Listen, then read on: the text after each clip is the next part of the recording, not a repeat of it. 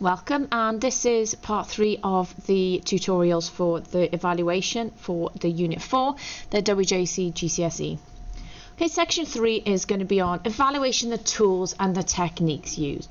Now, you have created a lot of products. You've done animations, you've done movies, you've done 2 of your original images, you've created your own sound, probably using Audacity software.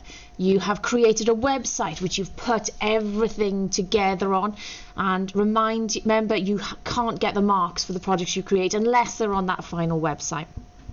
So this part is all about telling the moderator what you've done, what you've created, what skills that you've learned or you've used and why.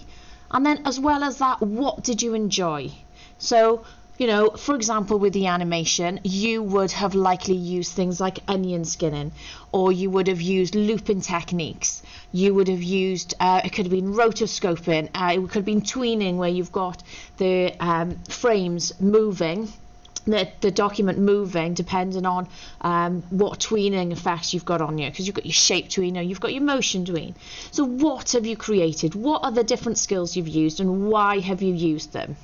Tell me about what went well and what you'd change if you did it again. Would you slow down your animation? Would you make your animation a bit longer, maybe put extra layers on there to give an extra background?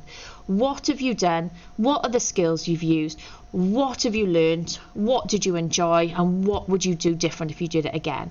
Now, you need to do that for every single project that you have made.